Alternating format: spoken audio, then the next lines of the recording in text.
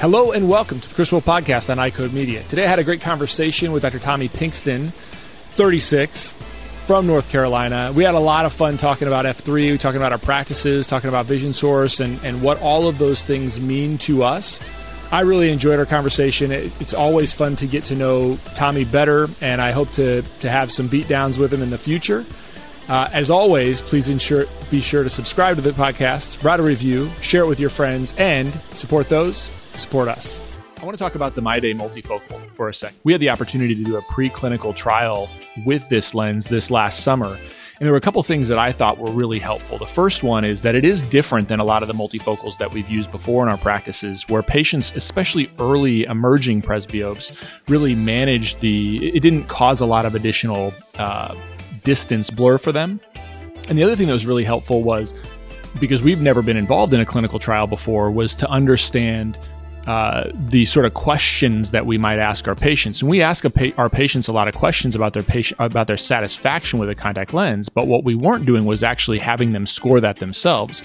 So one of the parts of this that was really interesting to me was asking patients on a scale of 1 to 10 how they would score their vision, how they would score their comfort in their current lenses, and then how they would do the same on their new lenses. And it showed me a lot of times where patients would say they were happy, might rate their vision as a 6 or a 7, and then it also reframed their thinking about their current satisfaction in their lenses and allowed me to open up the door to offering other solutions. So if you haven't tried something like that in your clinical practice, I would encourage you to, and I would also encourage you to try the MyDay multifocal for your patients. What do you think about your macular degeneration supplements for patients in category 1 through category 4? You feel like you have a really good way to distinguish between what type of supplement you're using and why you're using it? I'd encourage you to check out the evidence behind MacuHealth. We've used it in our practice for a number of years now, and we have a real great solution for patients in category 3 and 4, as well as supplements for patients who don't need the full AREDS formulation. We've been really impressed in our practice by the way it performs and also by the patient acceptance of those supplements. And MacuHealth has also been a great partner in our practice to help us with resources and tools to help us describe and define why their supplements are more bioavailable than some of the things that patients can find at a supermarket or a drugstore. And the most important thing for me about having a supplement in our practice for patients to have access to is I can know whether or not they're getting exactly what I'm prescribing. So that seems to be really helpful for my patients because they're not scouring through the aisles trying to pick up something and having that 10-minute evaluation of what type of supplement they need. So if you haven't started using MacuHealth in your practice yet, you can find all their information in the show notes. And they definitely have something that is worth your patient's time and worth your patient's vision. So thanks for doing this, man. Yeah, man. I'm excited to connect. I know I've watched you do coding stuff for a little bit, and then I realized you're an F3 guy, and that's cool, man. Yeah. That's How long awesome. have you been in? It sounds like we're talking about prison, doesn't it? Yeah. We've started our F3 chapter about almost 4 years ago.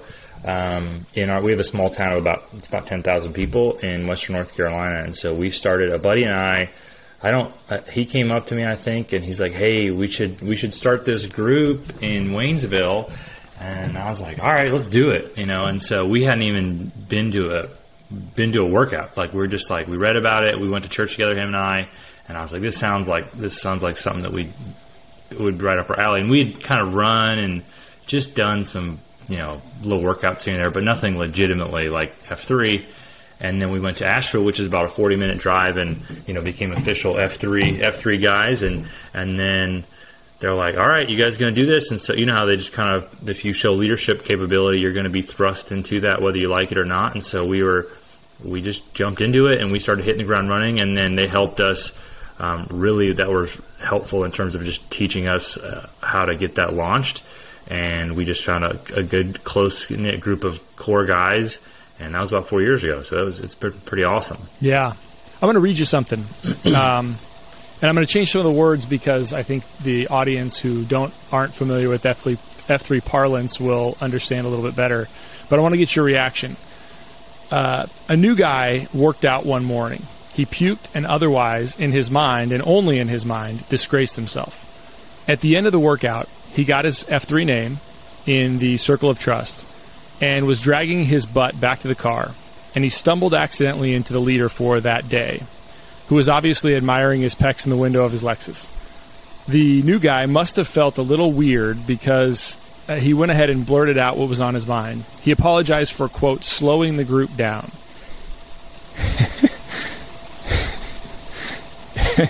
I don't know how many times I've read this, and I can't get through it without doing what I'm doing now.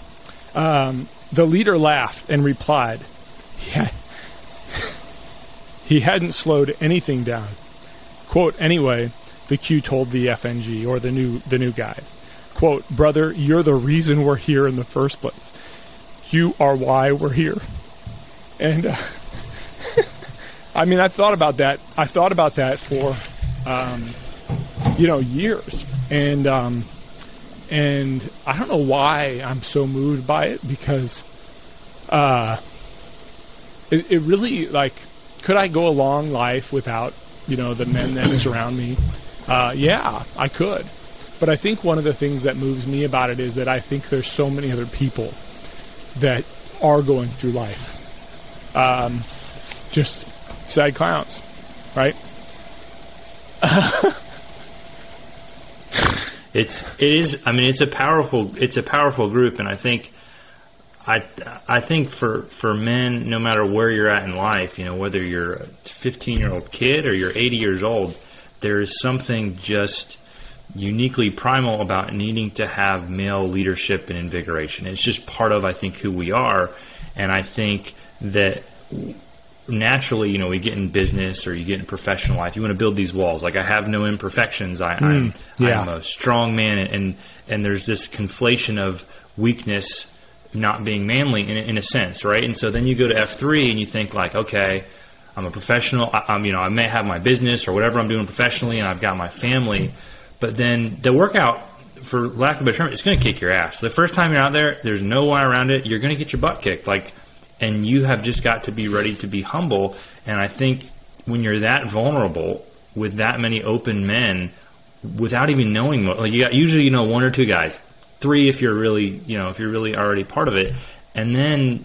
you're just you have to be vulnerable. And I think it's very different than most things that we're a part of professionally or personally. That hey, we're happy you're here, and we're happy you suffered, and we're better because you suffered, right? And we're better because of it. It's not about winning or losing. It's about just being vulnerable. And I think that's the powerful thing about any really powerful group, but particularly with F3. It's just you show up and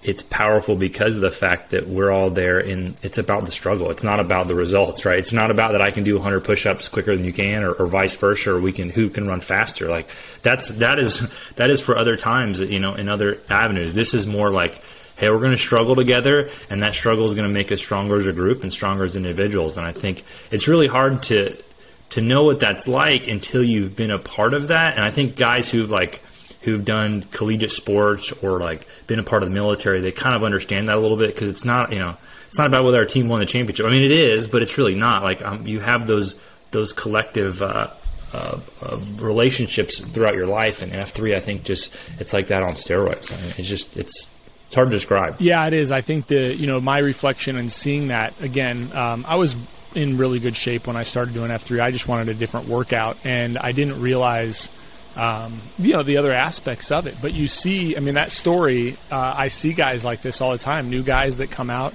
and they're apologetic for being the last in line. And you see just, the best in shape of all the guys kind of coming back, and they don't have to, they're not, I was reflecting on this this morning in a pre-run with some of my buddies, and they're not dragging you along. Come on, man, you could do this. Because that would be off-putting right away if you didn't know the guy. Mm-hmm. We had an event this weekend that I wasn't aware was a competition at first, but it was. On Friday, it was a Saturday event. It was a fundraiser. And there were about 20 groups of about 4 to 6 people in every group. And one of my... So we wound up winning. But I should send you the video. They put it on Twitter. But The last thing we ended with after 6 miles of running and probably over 1,000 different reps doing other things, we ended with 50 burpees and 50-yard duck walk. And I promise you, if somebody wasn't there in this case because I knew them and trusted them, right, and I have been through the hard parts before, if I hadn't been through that, if they would have just gotten after me when I first got out and I didn't have a trust, I didn't trust them and they were like, come on, let's go. Like I would have been like, I don't care about you guys. But the fact that we have done that for years, almost 2 years, and they were kind of getting after me. I had already been through difficult things. They knew what I needed when I needed it. And and so I think the point is that knowing that you've been around for a long time and you see the guy that's 100 pounds overweight and he's there for the first time and he's just trying to keep up, but not saying anything to him when he doesn't need something said. He knows he's out of shape. All he needs you to do is be there for a while, and then he needs you to kick him in the butt when he needs it. Once you've built that relationship. Right. You don't want to come across patronizing. It's very important, because it's like, well, yeah, I'm here because I'm trying to get better. So just hang with me for a minute, But I mean, I think that the physical aspect is only one part of it. I think most guys really come back for, because I've talked to some guys where you join F3 and your fitness levels go up, and then as your fitness level go up, you're part of this group, and then not that it stagnates, but you could get a better workout elsewhere. I mean, I don't mean that, man. I just mean like if you really want to go and you could do CrossFit. You could do I don't mean that. That's not a negative thing against F3. That is what keeps you coming back. Is not that it's the hardest workout that you could possibly do. It is for some guys, and I don't mean that mean. I think for me and for a lot of guys, as you keep coming back, you come back because it's a challenging workout, and you can make that as challenging as you want. But I think the mental aspect for me, I'd just a little bit about me. So we started F3 about 4 years ago, and I'd lost my father almost 7 years ago. So I lost my father to suicide unexpectedly. He was in his mid-50s, and so that whole mental aspect of men's health for me, and I don't tell, this is probably the first time I've publicly even said that. And the reason I say that is because we don't know each other very well, but you're an F3 guy and we come from similar backgrounds. But that is something I think that men don't really realize because it's underneath the surface, right? You have successes that you try to, show off on social media or whatever it is, and then there's this part of vulnerability that is part of that group that, when you have a really tough time, that you need a buddy to just, hey, I just need somebody to just listen to my issue just for a minute, just be vulnerable. That's the first guys you're going to go to, right? I mean, that's a guy, we may be doing middle push-ups and I'd be like, hey man, I'm struggling, right? It might be coding help, it could be whatever, but it's that availability to have that vulnerability because you've suffered physically with these guys, and that you feel like there's a trust built where you might have a professional colleague that you trust very good, but you're not going to have that vulnerable conversation about stuff. Yeah, I think that's the hard part is that especially in a profession that's small and also great, I think it's worth having a conversation about Vision Source within this too. I mean, I'm just bringing this in because I think there's a professional aspect to that, right? Like everybody thinks about Vision Source as like a buying group, right? That's the first thing that comes to their mind. But it actually is way deeper because you're breaking down, you're starting to trust each other's opinions about what they're doing, what you're doing clinically, what you're doing in business. And then pretty soon you're trusting each other's judgments and encouragement because they have your best interest at heart, as opposed to even our, in a lot of ways, like our state associations can fulfill a lot of things, like especially politically, that nobody else can do. From an educational standpoint, there's things they can do that nobody else can do. But there still is, once you get to the heart of it, there's still this little bit of like, this guy might still think he's my competitor. And he's right down the road. I don't think he's my competitor, but he might think he is. And so when I ask him something or he comes to me with a question, the question is like, are you going to be as sharing as I'm going to be? Right? There's this little, I think in the back of a lot of our heads. And I think Vision Source allows us to remove that. This isn't a Vision Source conversation, but it allows us professionally to remove that. And F3 does the same thing. And so it breaks down those barriers, as you say, and gets us away from having friends who are professional friends, but we can't be vulnerable around them, right? So I probably Right. went too far on that reading that I went on, but I guess No, you're fine, yeah. man. I think it's helpful. I mean, like, right?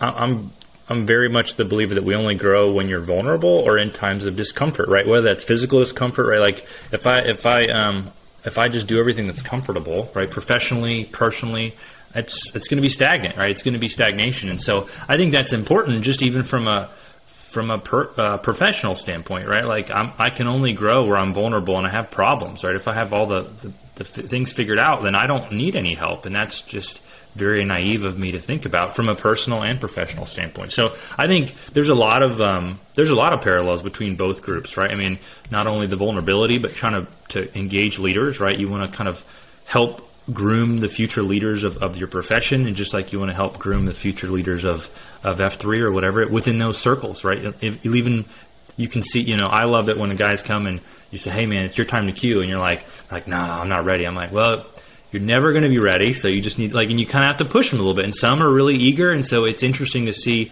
those people kind of go through the ranks and kind of figure out like, "Hey, I think I'm ready now." I'm like, "Man, you were ready 6 months ago. Like, it's all right. You're going to mess it up. It's going to be awful. No, people are going to be complaining about it. Just keep going. Just tell them to do it. Hush and keep moving." And so I love seeing that type of thing and getting people involved in those organizations and seeing them be successful. I think that's huge. Like just in optometry, in F3, it's cool seeing.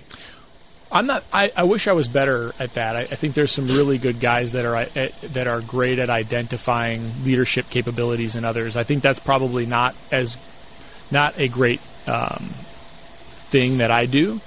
Have you gotten better at that, or are you just naturally good at it?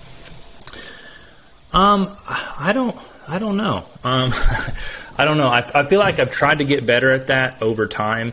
I really enjoy building things, I guess, and not necessarily like physical things. I think I really enjoy building groups. And so like from a professional standpoint, I love the practice management of like building a team. Like, how do we get this team to work together? Very, very much like F3. Okay, how do I get all these people to work together in the same direction? We're going to have friction. Like, there's going to be a dissent in ideas potentially, but how do we not turn that into a disagreeable environment? And then how do I ultimately turn those dissent or those disagreements to move in the right direction, right? Just like if I say, "Hey, we're going to do 100 burpees," right? Like, no one's going to love that idea. Nobody, right? Even me. But like, maybe we split it up. Maybe we break it up into 10. Like, how are we going to do that to accomplish the goal? So at the end of the day, we're kind of all better for it. And so whether I'm good at it or not, I enjoy it. And so I think kind of you end up getting better at what you enjoy. And so it's something for me that I find cool. Like, just to see whether it's, to see our technicians step up or to see an optician step up. I'm like, this is awesome. Like, I'm so proud of you. Like that, to me, that's better than, like, I love seeing the financials obviously, but that to me seems more fulfilling at the end of the day. You recently just refinished or built an entirely new office. Is that correct?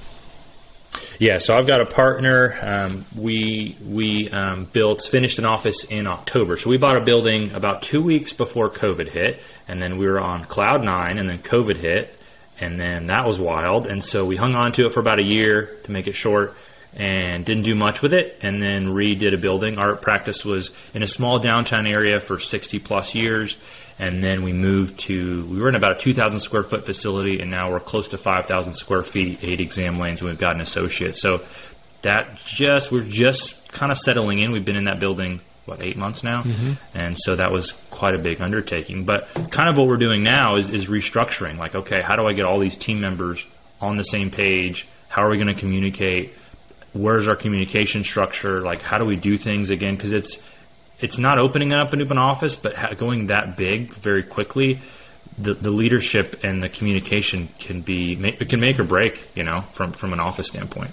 Yeah, I mean, we're going through similar transition periods right now. So we've got my dad, who is going to stop clinical care on July 1st. He's been 2 days a week for the last, a while. And then I lost you. One of the docs had twins. Dr. Barrett had twins about 4 months ago now, not quite 4 months ago, and she's coming back in June. And then we hired a new doctor, and so we will have kind of the same thing, but in the same physical plant that we've always been in. But,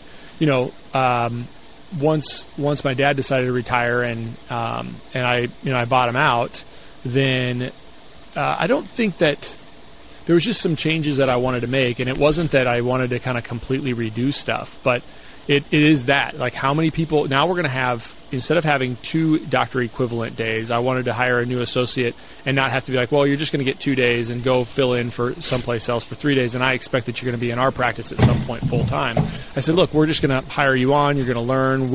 It'll work itself out. And I do believe that. But that means that, like, how do we have the infrastructure on a couple days a week to handle 3 doctors when we've only handled 2?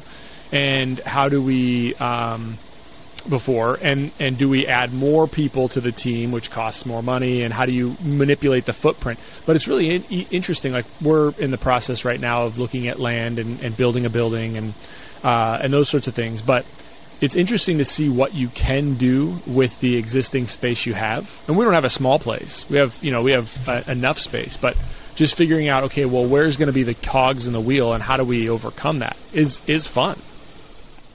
Oh, it's fun. And like I said, just figuring out how to get people to communicate. Like, right? I mean, like, how do you get different people's goals, right? Because I kind of look at it as we've got sort of 4 separate individual smaller teams, right? I've got my front desk, which we call it patient intake or patient care.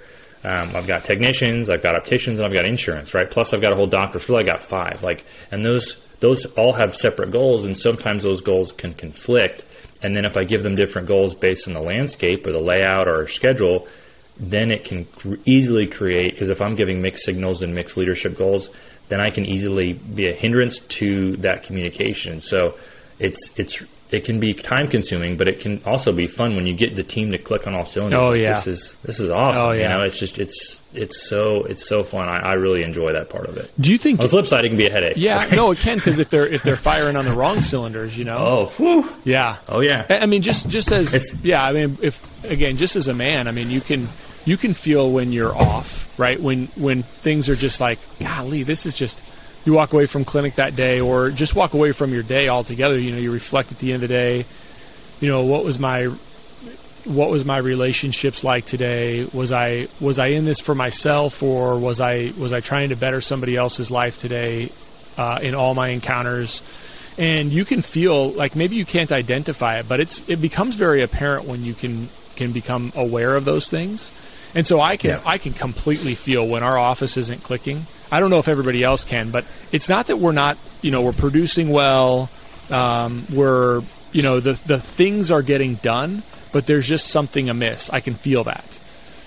Have you ever been able to put your finger on that? Yeah. So I think a lot of it comes down to, like, were we purposeful of what we did today? Right. So it doesn't necessarily mean like, I was great. Like, we could have sold a lot of glasses or seen a lot of patients or had a lot of receipts. That can be great, but that's not necessarily an indicator for was the day purposeful. And like you said, some days if I gauge that, it'd be interesting to sit down and like make tallies. Like, today I felt purposeful in what we do, right? But like, have conversations and about with your staff, or just like with F3 or with Vision Source, like, did today you meet your goal of being purposeful and impact people's life, regardless of the finances, regardless of the numbers, which is again all important, but did you do that? And some days you can say you truthfully did that, and some days, like, I just mailed it in today. Like, I didn't do anything wrong, but I just wasn't there. And that's hard to do, but your staff feeds off that, right? Like, if I'm short and I'm not necessarily in the best mood, and I'm going to be a jerk, but if I'm not in the best mood, they're going to feel that, right? And they're going to go home and feel just as frustrated as I am, or they might get frustrated at me, and then we might have this other bigger issue. And so I think it's very important, just long term, to think like, okay, today, what is my overall goal with this whole thing, right? Yes, it's seeing patients, but what's the purpose? Like, what am I actually doing here? And I think the same thing with, I think really that's why we talk about these groups. Like, we talk about Vision Source, we're talking about F3, like, we're talking about optometry, but like, we're not necessarily doing it because of one specific action. Like, I'm not just refracting somebody. It's a larger vision of, okay, they're here for a purpose, and I'm going to impact their life, whether I like it or not. And so I need to be a positive trajectory as best I can in that. And so it's hard, though. I mean, some days, it's very hard, Yeah, I think I think there's days where I'll come home and I'll even mention to my wife, Jamie, I'll say, like you said, we're not hurting anybody. We're doing a good job, right? You're doing a good job, but I just sit back and I just don't feel like I helped anybody today. Like, of course you did, but you didn't.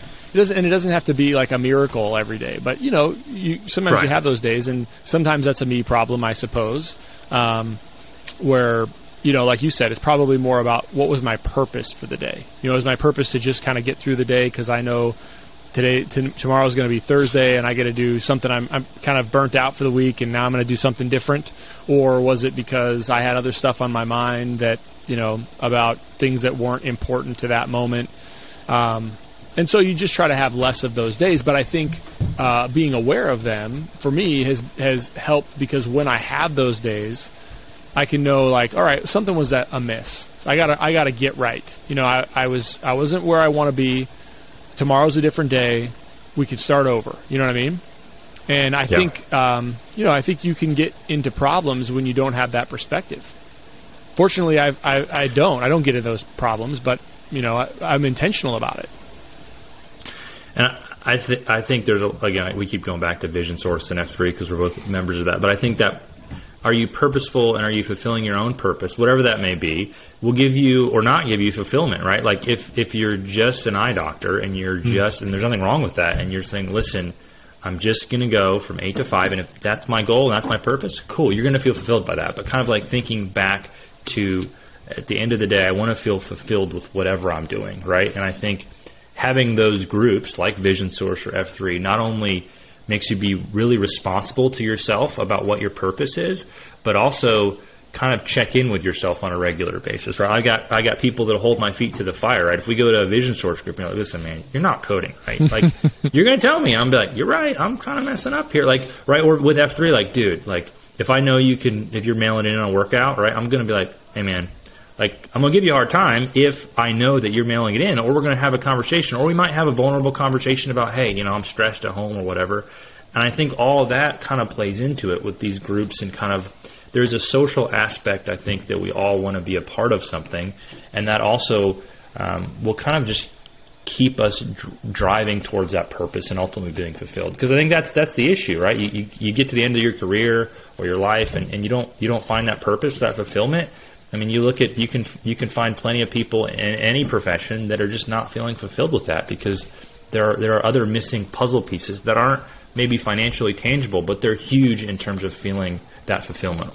What do you think is the percentage, if you reflect on our profession, in your sense? I mean, we probably run around with the same types of guys, right? If your situation in your Vision Source group is similar to ours, this may not happen. But when you think about the profession in general, what do you think is the number of people that are just sort of in it to 8 to 5 it, and it's a job to them at this point? Any sense on that?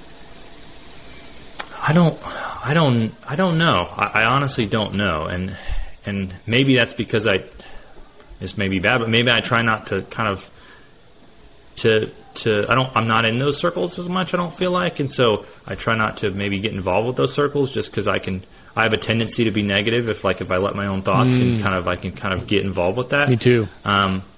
And so I don't know. I mean, I would love to say it's low, but I honestly don't know. I feel like if I just spitball, I'm just completely being immature with my guess. But I think that's every profession. I think that's part of, unfortunately, life. I don't think that's just an optometry thing. Do you think that's a new thing? Because I agree with you. I think it's probably I wouldn't have the answer either. I'm not trying to lead you down a path. I don't know. Sometimes the sense I think probably not. By and large, I think probably not. But I don't think it's very many people are like that. But I do wonder, in the culture, right? Have we come to a point where we're seeing more of that now than with where there's no kind of sense of cohesiveness, right? We're not all moving toward the same goal, or we're not all have the same, or even just a vested interest in others. I care about the success of your practice because I care about, I mean, we don't know each other that well, but because right. I care about you as an individual, right? And it doesn't take a lot of back and forth that way. And so have we gotten away from caring? Have is it easier to not care from a cultural standpoint? Those are heavy questions, man. We're going deep here. I mean, we can stop soon if you want. No, you're fine, man. I feel like I'm in my first F3 workout. I feel so unprepared. Like I know there's going to be workouts, but I have no idea what's going to happen. I think we are in a great profession. I think most people, I would agree with you, are happy and that don't just clock in and clock out. I mean, I think most optometrists are very caring, good-hearted people that really want to do the right thing and will go above and beyond for each and every patient. So I don't think it's even a large minority of people that are kind of unhappy. But I think you're right. I think culturally there's something to this. The way that, if you think of just the internet and how social media and our phones have changed things, we're instantly connected to people, but we're also so far away from everybody from a community standpoint. Like, so a little bit about us, I practiced in Atlanta for about 4 years, and it's great, and it's a cool town, and it's awesome. And we had all these people around us, but we're not from there. But we had this very small circle of friends that we knew from college, right? And I'm in this huge city of millions of people, right? And then I moved to a small town of like 10,000 people, and I have immediately a much more connected community that are really, really, truly invested in my kids. Besides, like in Atlanta, I was like a handful of people who went to college with. So like those are college buddies. It was great. But now I have these people that don't even know me, right? But we have this immediate connection. And I think to some degree, kind of what you're saying is like, there is this disconnect, and I think that bleeds over to some of this fulfillment, right? Like, what's your village? Like, whether you have, I know you have kids too. I have kids too. Like, how do you build your village around yourself, right? Professionally and personally. And I think that does have a lot to do with your happiness, right? Because if I'm just going about this alone, the struggles are going to get a lot harder. Like the struggles every day are going to get a lot harder than if I'm doing it kind of with a group, or at least somebody who can understand my struggles. But listen, I've been there. I hear you. We're having the same issues. We can bounce ideas off each other. And so I think that can make it harder when you feel kind of isolated, I don't know if that answers your question. No, I think it does. I think you're right. I think it's easier. I think it's easier to be isolated now. I mean, look, you can click off this button in the next few minutes when we're all done, and you can forget about this conversation all day long. I suspect you won't, and I won't either. But it's like you said, it's easy to just kind of go to the next thing. I mean, I can look at my list of to-dos today, and I'm going to be a taskmaster. I hate it. Today is going to be a day that I'm just going from one thing to the next thing to the next thing. I'm not going to be able to sit back and usually Thursdays are a day where I actually like to sit back and reflect a little bit and kind of think about, like you said, how's our team doing? How can we do things better? Is there an idea that we're not doing right now that we can integrate?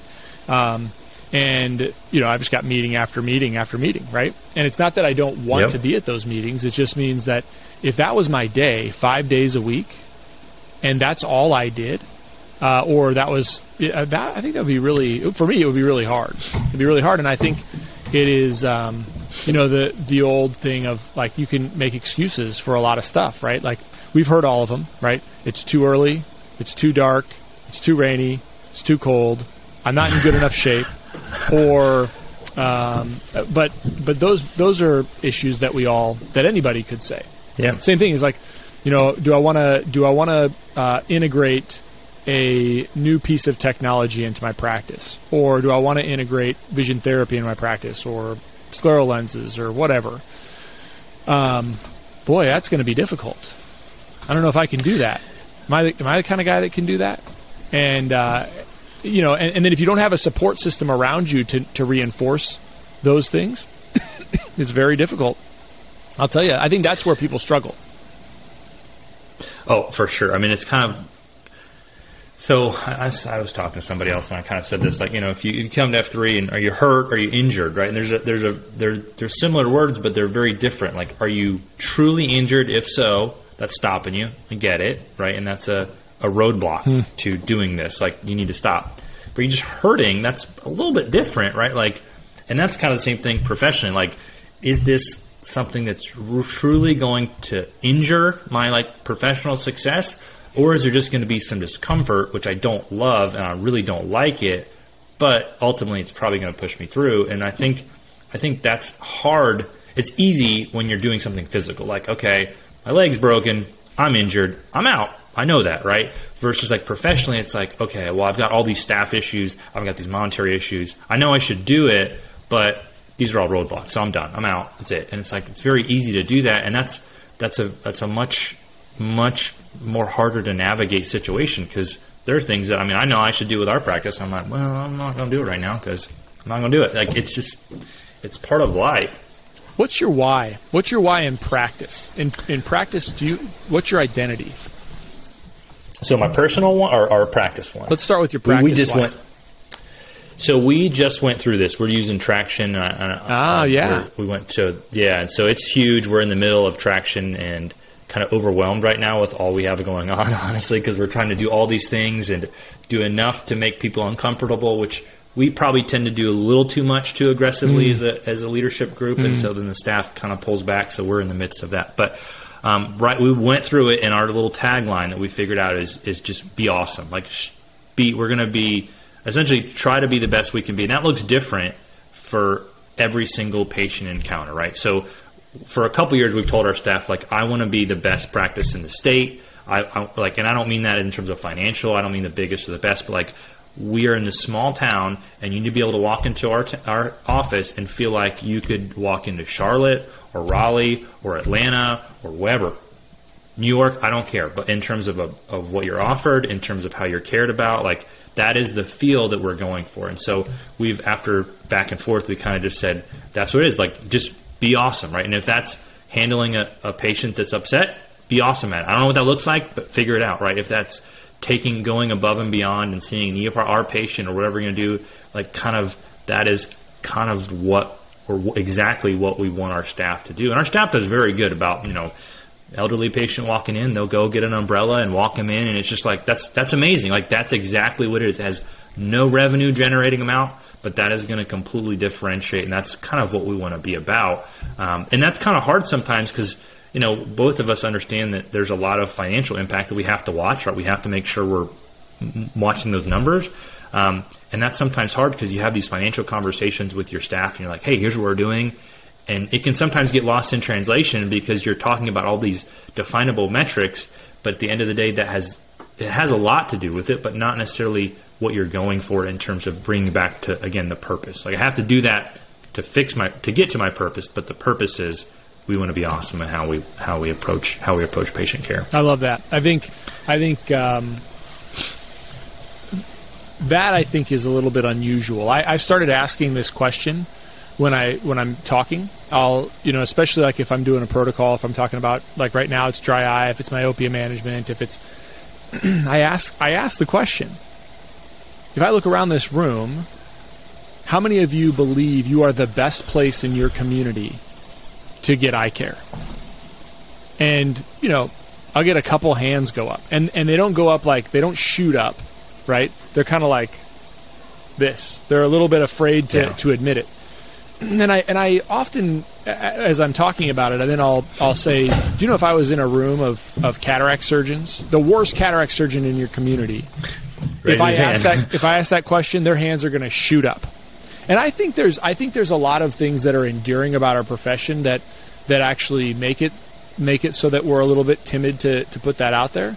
It doesn't mean that you are that, like, if you believe you're the best and you put that out there, like, if you're going to be awesome, you have to live up to that. If that is something that you're really going to hold yourself to, you have to live up to it. And so in a lot of ways, it's not an arrogant statement. I think it can come off that way. I think it can come off like, I'm not going to raise my hand really high because I don't want everybody to think I'm a weirdo or arrogant. But if you really believe that means you have to put your money where your mouth is. So you're going to have to, right. You're going to, even if you're, so like, what that entails is if I don't do dry eye in my practice, but when you come into my practice, I'm the best place for you if you have dry eye, because I'm going to figure out if I can't fix it, somebody else is going to fix it, right? And so exactly. It's just a different mentality, and I think that's where people struggle, is they haven't identified whatever it is. It may not be being awesome, right? But whatever that thing is, then it makes you kind of float in the wind, right? Because if you're going to be awesome and somebody comes in with a problem, it's very easy to figure out, like, I've got to be awesome. I got to make this problem go away for this patient, right? Right. And But if it's like, I don't know, we don't really have a clear identity as a practice, so I'm not really sure how to handle this. How would Dr. Pinkston think if I do this? And man, that's going to cost $250 because I'm going to have to give him a refund. So, were you awesome? Right? Yeah. Then you were awesome. Yeah. Okay, done. And you never have to worry about that stuff. Right. And I think you're right. I think optometrists in general, we don't want to be seen as cocky or arrogant. And sometimes, like, I'm sure I get kind of called that a little bit when I speak because I get very passionate about it, and I think it's very important.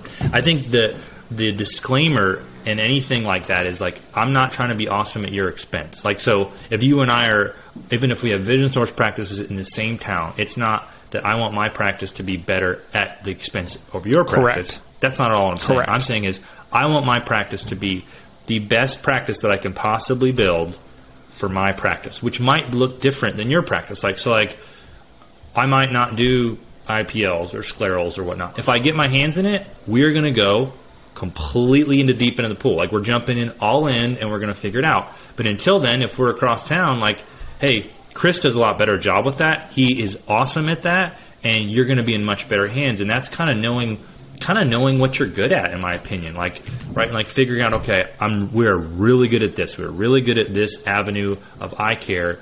We're going to be the best, and frankly, we're probably going to beat our competitors at it.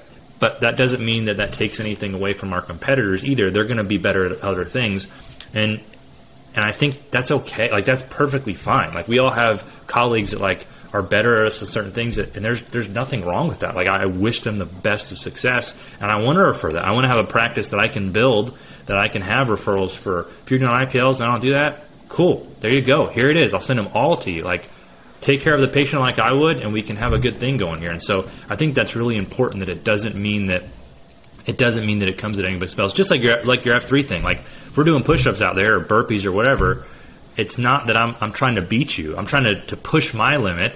And then if I happen to finish first, or you happen to finish first, so be it. We kind of come together at the end and we circle up, and it's still, we're all kind of part of this collective community.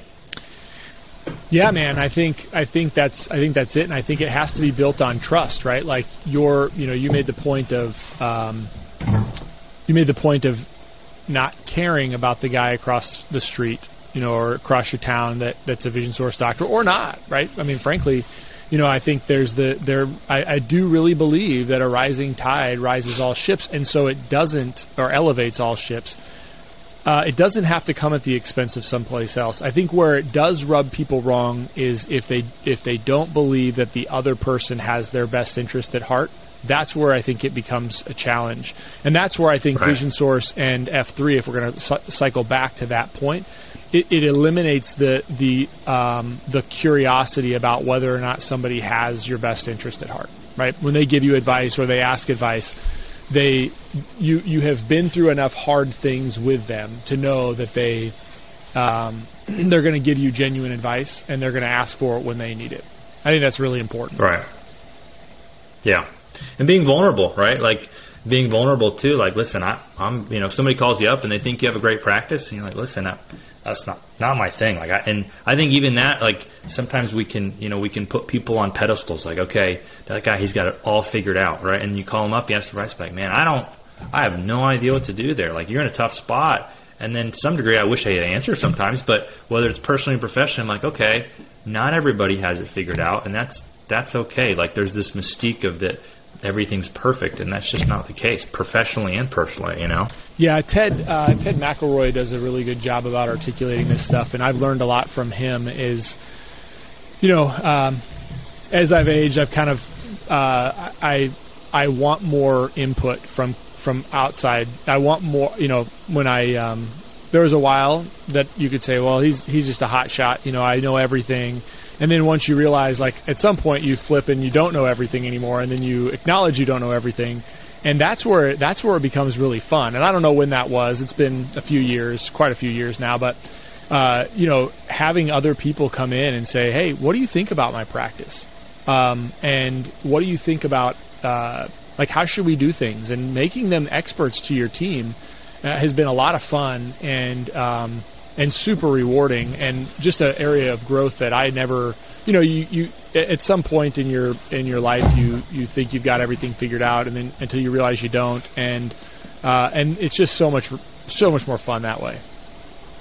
Yeah, it is. I mean, like I said, that's why kind of what you were saying, like, what's your purpose? Like, I think that's the pushing yourself in your practice, your family, just yourself to be better. Like, I think that's all what we're all trying to do. I think everybody's trying to do that in their own different way until you figure out what that looks like and how you articulate that. I think that's the key part, it's figuring out what where you're at and where you're at on that journey, Dr. Pinkston, that's a great way to finish this. Although, because we were talking about F3, I think we should finish this like we would normally finish an F3 workout. So I'll let you go.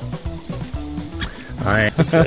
Jordy 36, Tommy Pinkston. Christopher Wolf 40, cataracts.